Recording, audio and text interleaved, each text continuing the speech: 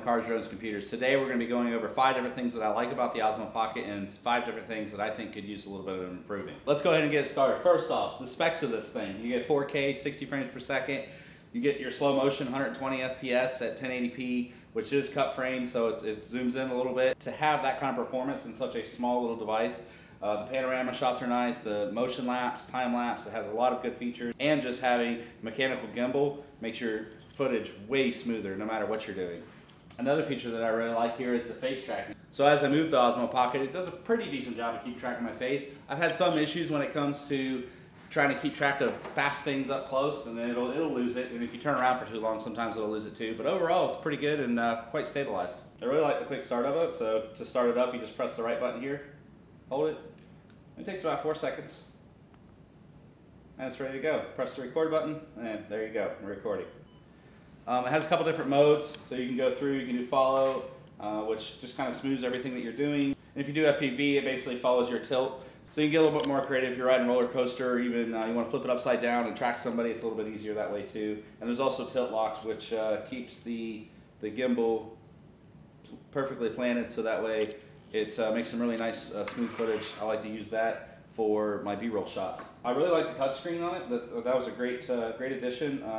It does have a button here on the screen that you can control the gimbal up and down, but it's a little hard to reach, so I think it'll be nicer once they actually have the controller wheel accessory out. It doesn't have all the settings and adjustments that you can find if you connect it to your phone, but it has enough to get the job done. So if you're out somewhere and all you have is this, you can probably get something recorded half decently. The noise reduction they have built in does work pretty well. All right, so let's go over some of the issues that I've had since I've had this. So I pre-ordered this and I got it December 12th from Best Buy.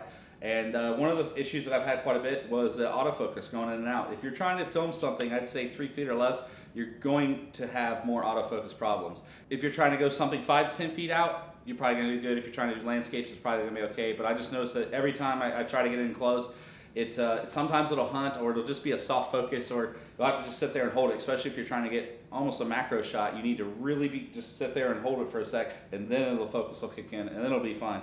But it's something I definitely hope they fix in future firmware updates. Another thing, this is $350. It doesn't have Wi-Fi or Bluetooth, which I kind of find surprising. The camera that you're watching me on right now, it's a $500 Nikon D5300. It has Bluetooth and Wi-Fi.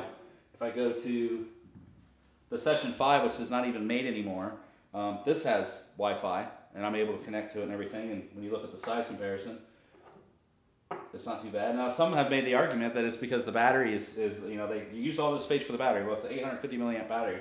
It's a 1030 milliamp battery here in the Session. So I know there's a lot of complicated electronics in there, and I really wouldn't mind if they made it a 1/2 inch longer.